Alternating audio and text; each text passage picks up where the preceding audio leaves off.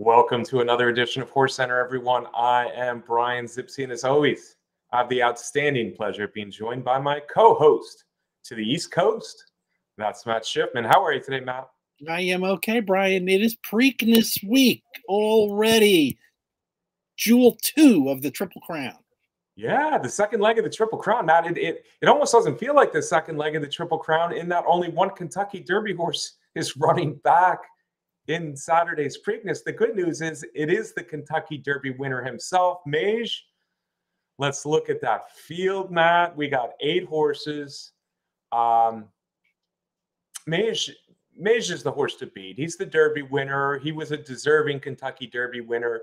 He's made 4 lifetime starts. He's getting better with every start. On the other hand, I don't think he's a sure thing here against 7. Let's do it one more year. Let's call him 7 new shooters.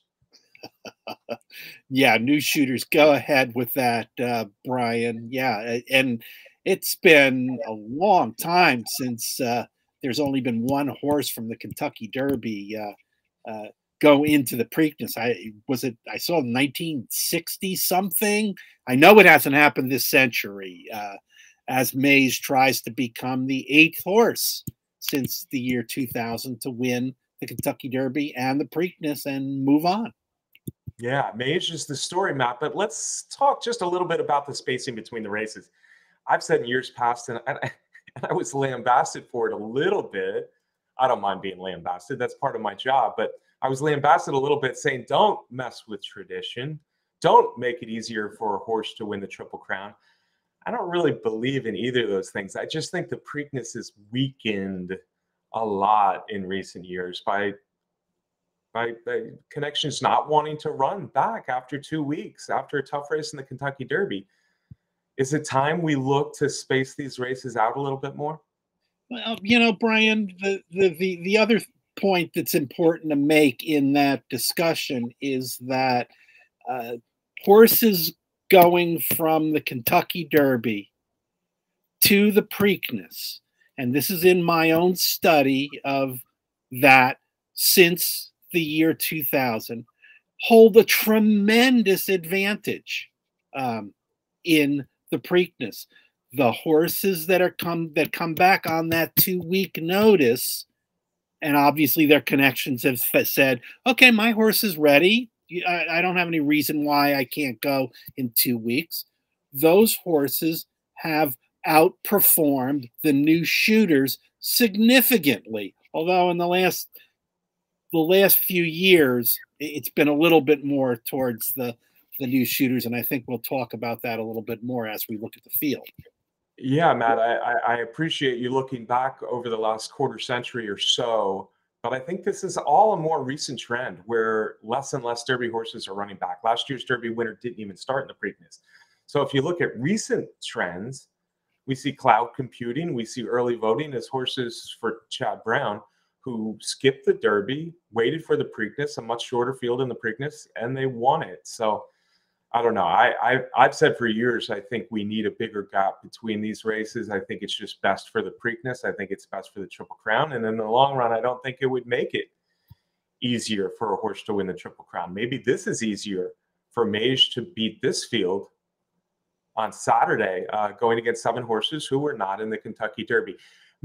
I come back to this, Matt. Mage was certainly full of potential in 3 races at Gulfstream Park. He finished a nice debut winner in a sprint. He was troubled 4th. He had some trouble in the Fountain of Youth when he was 4th behind Forte. I thought he ran a big race in the Florida Derby when he was 2nd. And he keeps getting better. Last time he won the Kentucky Derby. If he runs back to his Derby performance, Matt, I think he wins this. If he runs back to his Florida Derby performance, I think he probably wins this. Yeah, I agree with you, Brian. I mean, this is not a particularly strong field. And I guess you could say, well, in the Kentucky Derby, he had everything his way, and in a sense he did. He had a hot pace to close into. Javier Castellano gave Mage, an absolutely perfect, patient ride. And in that comment, that means that they did not run into any traffic. Things went well. And you have to assume that in this small field of only 8, that he should be able to have another really good trip. Yeah, you would think so. You're right. Javier Castellano gave him a beautiful ride in the Kentucky Derby, and the pace, the fast pace, did set it up. I put up the Timeform US pace projector here, Matt, to take a look at it. We're not expecting near the fractions that we saw in the Kentucky Derby, but there are some speed horses in here. Coffee with Chris is a later addition to the field we didn't know about last week, but he's a nice Maryland horse, a local horse who shows speed every time, runs in stakes races every time. So him, along with horses we expected to be out there who are good horses, not necessarily speedballs, but good horses with good tactical speed, in National Treasure on the rail and First Mission on the outside, there should be at least a fair, reasonable pace here in the Preakness. Yeah, absolutely, Brian. And you know, with the smaller field and such, there isn't that factor of needing to rush out of the gate to get really good position. And as you mentioned, these horses that are projected to be out front are not speedballs by any means. They have some tactical speed and most likely will use it. Yeah, most likely we'll use it, and we could see 3 horses, just as the Timeform US pace projector shows, out there contesting the pace, but a more moderate pace than the Kentucky Derby. You saw Mage closer, more in the middle of the pack this time than falling as far back as he did in the Kentucky Derby, and I think that makes sense with the slower pace. If we look at the morning line here, we clearly see a second choice on the far outside. That's First Mission. Just like Mage, Matt, he's coming into a classic with only 3 career starts. Mage did it successfully in the Kentucky Derby. Now First Mission will look to do it successfully coming in with only 3 starts, 2 wins, 3 very good performances, coming off a game win last time, moving up the rail in the Lexington. Yeah, and like you said, 2 in a row for Brad Cox, the Lexington win, the maiden special weight at Fairgrounds. He lost his first race, and he did that behind one of his stablemates, Bishop's Bay, another nice Brad Cox horse, who just the other day finished second in the Peter Pan. Yeah, First Mission has clearly run 3 good races. He's getting better by the start. He's a son of street sense. You wouldn't expect him to not go on with the longer distance, but he's never been more than 1 1/16 miles. He's never faced grade 1 horses before, so this will be a test. I think Mage had a little bit of advantage over First Mission in his Derby start versus First Mission's Preakness start, in that Mage had 2 tough races down in Florida with Forte against grade 1 quality horses, while First Mission only has the grade 3 start in the Lexington. I think the one is interesting. I'm a little surprised he's 4-1 on the morning line, but I guess he will get bet. National Treasure. Baffert's won the Preakness 7 times, Matt. He's come in with a lot stronger credentials in a lot of those, or most of those 7 wins, than National Treasure has. But on the other hand, after a first out win last summer, he's running nothing but strong races, and he's always been competitive. He has been competitive, Brian. You mentioned, he was 4th in the Santa Anita Derby when they tried to get points to get into the Derby when he was running for Tim Yakteen. 3rd in the Sham, 3rd in the Breeders' Cup Juvenile. Ran well in all of them. I feel like, however, in some of those races, he wasn't facing particularly strong fields, and let's look at the PPs. Hasn't found the winner's circle since that debut back in September. Yeah, I'm going to disagree with you just a little bit. I think horses like Cave Rock, Forte, Practical Move, I think he has faced very good horses for the most part. He did lose a little time after the Sham. The Sham was his return race. He got beat a length by Reincarnate. Maybe that's what you mentioned by not top horses. But in the Santa Anita Derby, he came back after having that minor injury. And if you look at the way he finished down the stretch, he was running. So Baffert, Velasquez on the rail. I think you do have to fear National Treasure a little bit, even if it is for underneath in the exotics. Fourth choice on the morning line, Matt. Again, I'm not sure about the 6-1 odds, but you look at the connections, and that's probably the reason that Blazing Sevens is only 6-1 on the morning line. Chad Brown, who I mentioned with those two recent Preakness wins from horses who skipped the Derby, like Blazing Sevens did. Irad Ortiz Jr.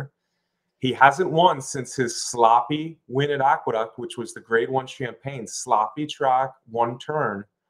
But he's also faced very good competition. Yeah, he has, Brian, and 6-1 seems reasonable to me. I don't know, maybe even a less when you're talking about the Chad Brown factor, the Irad factor, the Chad Brown move of skipping the Derby and going to the Preakness, which has been successful twice now in the last few years. He's going to get bet. I do have some concerns about this horse. One of them is that he hasn't won since the Champagne. Another one is that his last race was in the Bluegrass, where he finished third, a not particularly threatening third when the top two horses in the Bluegrass came back and didn't run particularly well in the Kentucky Derby. So for me, that Bluegrass is not a key race by any means. There's part of me that has a feeling that maybe Blazing Sevens is a one-turn horse, a one-turn mile, 7 furlong horse. I don't know. We'll see. Apparently, he's been training very, very well in a period of time when he skipped the Derby. Yeah, you make a good point, Matt, in that the Bluegrass may very well not be a key race. And when I said 6-1 seems a little low, all things considered, you're probably right. 6-1 is probably in the neighborhood of where he'll be on the Preakness. But if you look at his form this year, that's where I say, well, 6-1 seems a little bit low. His Fountain of Youth was bad. His Bluegrass was much better, but still, as you said, non-threatening third in that Bluegrass. Yeah, I have questions about him. He's one of the 3 sons of Good Magic. We haven't mentioned the sire Good Magic yet. We need to, Matt, because he sired Mage. He sired Blazing Sevens. He also sires Perform. And Perform to me is, of the long shots, I guess he's the 6th choice out of 8. He's the one that's most interesting to me, Matt. He was sprinting and he was showing, some signs of being a decent horse while losing maiden races against some decent horses, including Mage in one of them. But then when he stretched out, first the Tampa Bay Downs in a maiden race, and then the Federico Tessio over across town at Laurel Park, Perform looked like a whole new horse for Shug McGahee. And that last race was impressive. It certainly was. That was quite a trip that Perform had in the Tessio Stakes. He didn't break particularly well, and after that happened, he was stuck in traffic on the rail. They were waiting patiently for him to get some running room.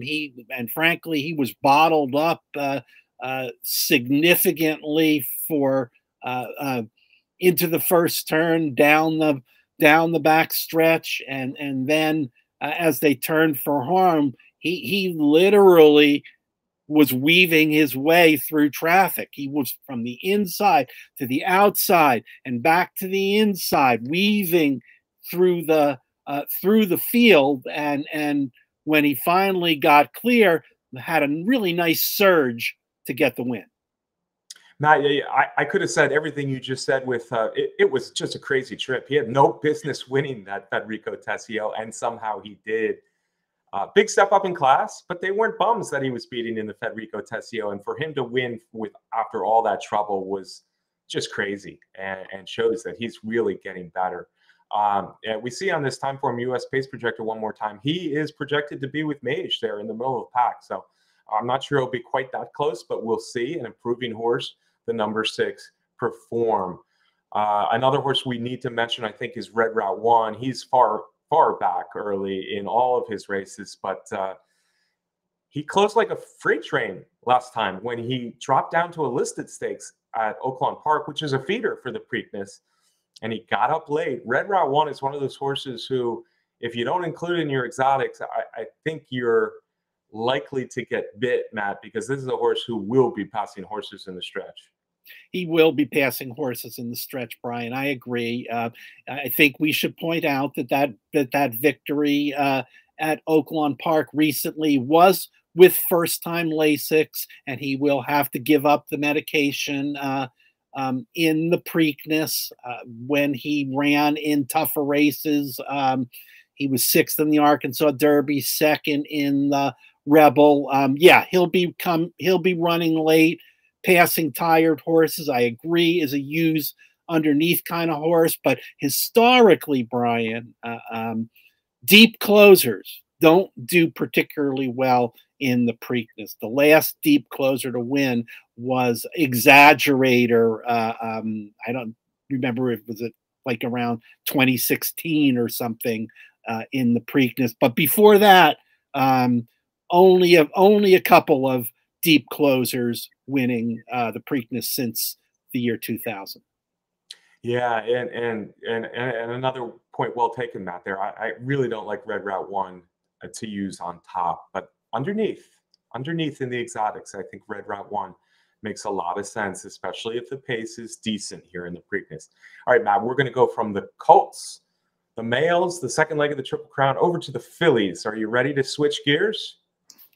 Switching. He switched, folks. That's Matt switching gears. Well done, sir. The fillies will have their day on Friday, the day before. And there's actually a Black-Eyed Susan Preakness bet if you're interested in a 2-day daily double with the fillies and the colts. Let's take a look at that field, Matt. We got more horses here in the Black-Eyed Susan Friday afternoon at Pimlico. This one is 9 furlongs. It looks like we have a pretty heavy favorite. She's undefeated. She comes from the barn of Bob Baffert, Matt. The daughter of Gervin, Feza, 5 for 5 out in California. Yeah, 5 for 5, Brian, and an impressive 5 for 5 in that it includes her maiden special weight win and then 4 graded stakes races. Clearly dominating the 3-year-old filly scene out in the West, and in terms of that 5 for 5 record, definitely the most impressive 3-year-old filly in the country. As of now, I mean, she will be asked to do some things that she hasn't done before. She's going to have to leave. She's going to have to leave the West Coast and go to the East. And quite frankly, one thing in my eyes that she has in common is that even though she's 5 for 5, she hasn't won a race in a particularly fast fashion. Yeah, well, I'm going to add on to that last point you made, Matt, because we've said this before where, and maybe I like the colts out in California a little bit more than you do this year, but we've said before the colts out in California have been better than the fillies in recent years. And I do agree that I do believe that is true again this year. The filly that she's been beating, Feza didn't overly impress me last year, but she was winning, and take nothing away from a horse who wins. But the horse that she's been beating up this year came to the Kentucky Oaks, and I really didn't consider her, and she wasn't part of the picture in the Kentucky Oaks. So I really do question. You mentioned the times. I question who she was beating out in California. So I'm not ready to anoint her as the best or even one of the top couple 3-year-old fillies in the country yet. She may be. She's 5 for 5. She's won several stakes in a row. But I want to see it as she moves cross country, as you said, as she faces a big field this time.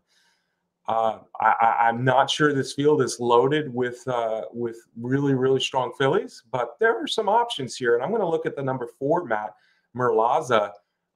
Brad Cox has a couple of them. And this filly, this Medaglia d'Oro filly, looks to be getting better and better. Yeah, she does, Brian. You mentioned 3 in a row for Brad Cox, maiden special weight at Fairgrounds, allowance at Fairgrounds, and then won a stake at Oaklawn Park, giving her 3 in a row. 3 in a row, always impressive. 3 in a row is gonna, knock a price down. And I don't know, Brian. It all looks impressive, but how often do we see a horse win 4 races in a row? Face is trying to win 6, Matt. I don't know. We're gonna see a filly win 6 in a row? Are we gonna see a filly win 4 in a row, or maybe one of the others will win?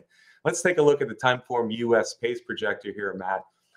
Fast pace, and sadly for Merlaza, and I'm not sure I'm going with this time, but sadly for Merlaza, she's part of that fast pace.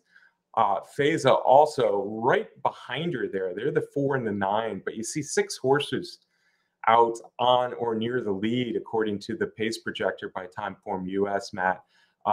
That could set the race up for ralliers. I had a hard time finding the rallier that I really liked in here. I do think the top 2 are the ones to beat, but they are saying a pretty fast, contentious pace for the Black-Eyed Susan. Another horse I want to mention, and you folks know I was high on her. I thought she was just an absolutely wonderful 2-year-old filly, Hoosier filly. Really disappointed in 2 starts this year. I believe she was 3rd and then 4th. She's running against good fillies, Pretty Mischievous being one, who beat her twice down there and came back and won the Kentucky Oaks. But Hoosier filly just did not look like the same filly in 2 starts this year that she did last year. She gets a new track. She gets her 3rd start of the year. Could Hoosier filly pop back up? I guess so, and I find it interesting that trainer Tom Amos is got this horse ready to take another shot in a big race like the Black-Eyed Susan. I mean, so Amos must still have some faith in her, and I assume he feels like she's training well. Yeah, and she was running against Pretty Mischievous and South Lawn and the Alleys. Look, I'm not sure this race is any tougher than she was facing down there. She'll have to do better, obviously, moving to Pimlico in her 3rd start of the year. But she was running against good horses when she was 3rd and 4th in a couple of stakes down there. If she does wake up a little bit, I think she's dangerous. The One Sacred Wish, pretty lightly raced, daughter of Not This Time, Matt. She looked good a couple starts ago, winning out at Oaklawn Park. And then last time she finished with good energy when getting 2nd in the Gulfstream Park Oaks. Yeah, and there are others from that Gulfstream Park Oaks in this race. Interesting, she's from the barn of George Weaver, but, ran at Oaklawn Park, ran at Gulfstream Park. Yeah, going to be a good price.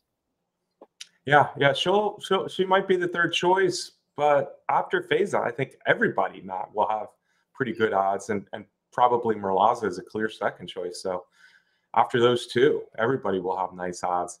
Sacred Wish, an interesting filly. I don't know about you, Matt, but I'm always a fan of George Weaver. When he has horses going well, he keeps them going well, and George Weaver is a trainer that I've always liked. Sacred Wish there on the rail. Pletcher's got a few in here, Matt. Balpool has won a couple in a row. Last one was a stakes race in New York, but it was taken off the turf on an off track. Yeah, for this is a Florida bred for trainer Rob Atras, and before that, off the turf stakes win, and maybe Atras saw that there was a chance that race was going to come off the turf and went in there. She also won an allowance at Aqueduct. Yeah, I jumped the gun with Pletcher. Pletcher has Miracle, a New York bred filly, and Frosty O'Toole, I believe, in here.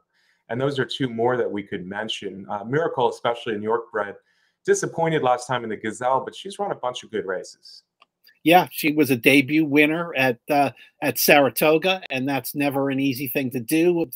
This is a New York bred. Another one that ran in that Gulfstream Park Oaks, was 5th in there. But before that, ran a nice 2nd in the Rachel Alexandra at Fairgrounds. That's right. Comparative, another one from Brad Cox, coming in with pretty good form, not as impressive looking as Merlaza. Taxed, I thought, ran a pretty good race behind Wet Paint. last time at Oaklawn Park as well. Yeah, and taxed is interesting because they claimed that horse for $50,000 out of a maiden claiming race, and since then had that nice second in the fantasy stakes at Oaklawn Park. Cat's in the timber. If the fast pace materializes, she doesn't have much speed, and she's coming off a local stakes win. Yeah, in the Weber City Miss stakes race, named after one of our favorite horses from back in the day. Yeah. I call her Weber City Miss, Weber City Miss, either way.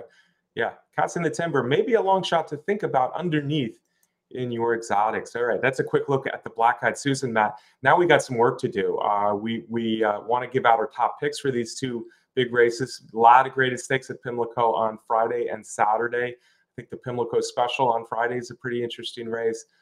So chock full of betting opportunities. But these are the biggest two. Matt, are you ready with your top picks? I am ready. All right, here we go. I'm going to start with you. Let's do the fillies first.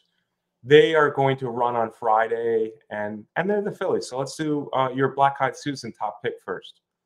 Sure, Brian. You know, I'm just going to go back to something that you said when we were doing our rundown of the Black-Eyed Susan, that you were interested in finding a closer because of the way the pace was setting up, as was I. And I kind of looked through the PPs a number of times and felt the way that you said that you felt, that it was just hard finding that closer that you thought could get the job done. So I kind of by default ended up with Bob Baffert and Faiza. All right, so Matt is on the favorite. There it is, on the favorite Faiza, looking for her 6th win without a loss in the Black-Eyed Susan. I'm going to try to beat her. I'm going to try to beat her with the Brad Cox filly that I talked about. I like all 4 of her lifetime races. I think she's improving. I like the fact that she's won at different tracks in different states. If she can take one more step forward, I think she's got a big shot here. Hopefully she doesn't get into the speed duel that we saw the pace projector talking about a little bit. So I'm going to try to beat the favorite with the probable second choice, but I think there will be nice odds after Faiza in the Black-Eyed Susan. Matt, I see we're on different horses as well in the Preakness. Yeah, Brian. Hey, Mage is the horse to beat, and in my eyes, probably maybe way the horse to beat. I don't particularly like First Mission in there. I don't particularly like Blazing Sevens. I don't particularly like National Treasure either. I'm making Perform my top pick based on that crazy impressive victory in the Tessio, a horse that may be getting better. I don't know. I like the horse. As I said, I think Mage is the horse to beat, but I'm going to find some ways to make that choice of mine perform, make some wagers that make sense, that maybe at 15-1 on the morning line, this is a horse that can up some prices underneath. Yeah, you got to like the 15-1 on the morning line, and you got to like the way Perform is improving for Shug McKay, and you got to like the way I still don't know how he won the Federico Tessio. I'm going to have to watch that for an 8th and 9th time. I like your long shot pick, Matt, but I'm on Mage here. I think Mage has to be my top pick. It's possible after only 4 lifetime races running in the Kentucky Derby that he'll regress. He'll have a bounce off that big performance in the Derby, but everything has come back good as far as the way he bounced out of the Kentucky Derby. So I just think he's the best horse, and I'm picking Mage to win, but I like your long shot. So we're going to get right from our top picks, Matt, into our suggested wagers for the Preakness, and we both went different ways this time. Let's talk about your trifectas. Yeah, Brian. You know, we decided we would come up with one wager here, and for me, I want to use those 15-1 odds on Perform. So I'm making a relatively small trifecta part wheel here. Notice these are dollar trifectas, not even 50-cent trifectas. with Mage on top, and looking at the others, who was the horse that I think is the second most important win contender. So I'm going to put First Mission in there on top also, with All in the field, hoping that maybe I can get a big price in there, with Perform in third, and then switch the second and third positions with Mage and First Mission on top. Again, two $12 trifectas.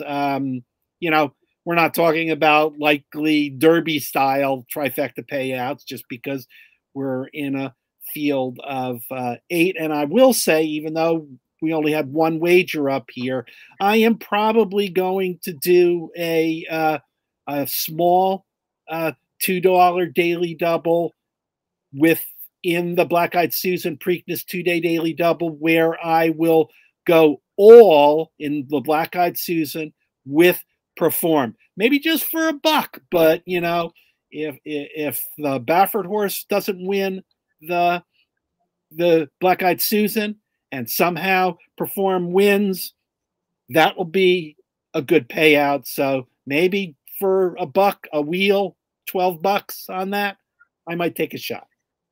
There you go, Matt. I'm keeping it simple here, and I'm going big. I put down $20 on this 2-day daily double.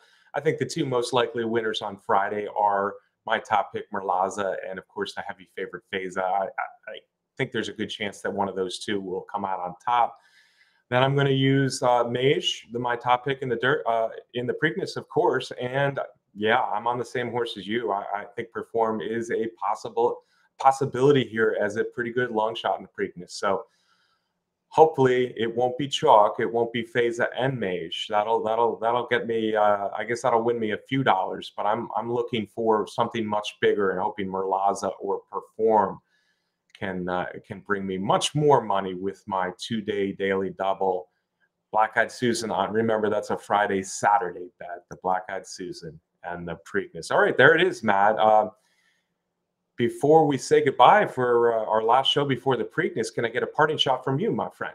Yeah, looking at our wagers, I think we are kind of on the same wavelength. Not all the exact same horses and the same wagers, but I think we're kind of on the same wavelength about what we'd like to see happen this weekend at Pimlico. For sure, Perform upsetting Mage or running second to Mage, that wouldn't be bad for either one of us, especially if he beats Mage and I get my daily double. But you would have a daily double too, I would hope. Yes. All right, Matt, I want to thank everybody for watching. We want to thank Candace Curtis too for the Race Graphics Derby Wars, the best contest site out there, our sponsor, and of course Timeform US for the pace projections. Folks, most of all, thank you. If you haven't yet subscribed, if you haven't yet turned on those notifications, feel free to leave us a comment. We love reading them, even if you're calling us a couple of numbskulls in the comment section there. Have a good week. Enjoy the Preakness. We'll see you back next week, and I guess we'll start talking about the Belmont soon, Matt. Yeah, 3 weeks.